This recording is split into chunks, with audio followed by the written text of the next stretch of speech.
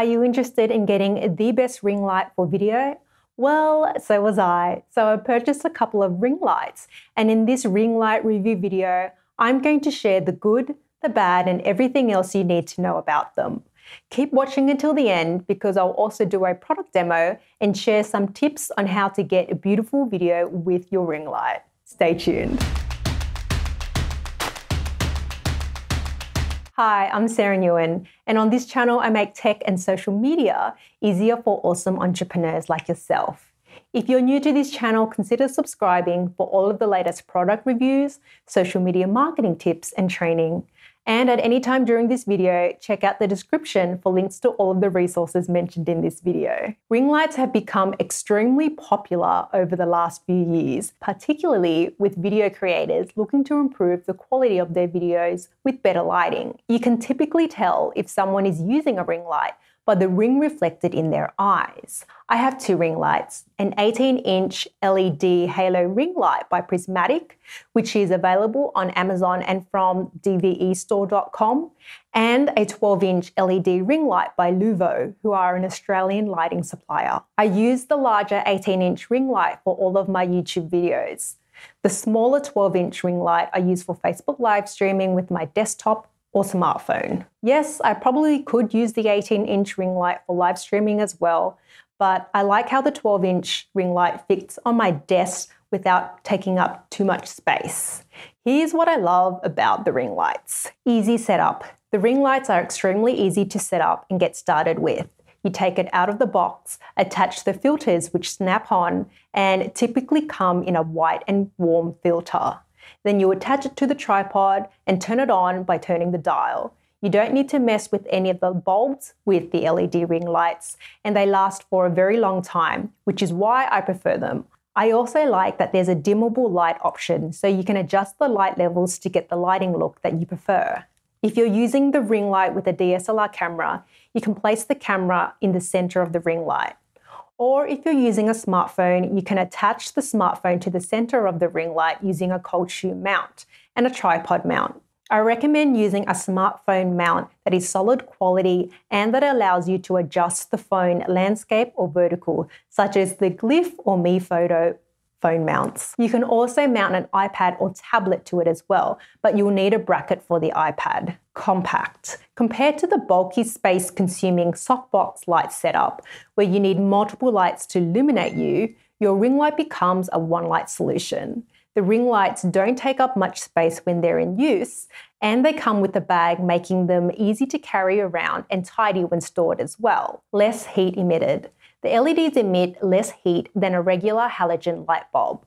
When you're recording and you've got your makeup on, there's nothing worse than sweating through the video. It's not a good look and it's not very comfortable. I like the LED ring light because it doesn't give off as much heat as a light bulb of a softbox light. Quality of light. The quality of light from the ring light is beautiful. You get a soft light so you don't get harsh lighting that highlights shadows on your face or the bags under your eyes. It's a flattering light that also hides blemishes and wrinkles. The Prismatic LED Halo ring light has 240 individual lights to illuminate you with a beautiful glow, and it also has dimmable lighting, allowing you to control the light with the dimming dial. What don't I like about the ring lights? Glare. If you wear glasses on your videos, the halo effect from the ring light doesn't look so great. Even glasses with anti-glare coating aren't able to escape the reflection from these lights. Cost.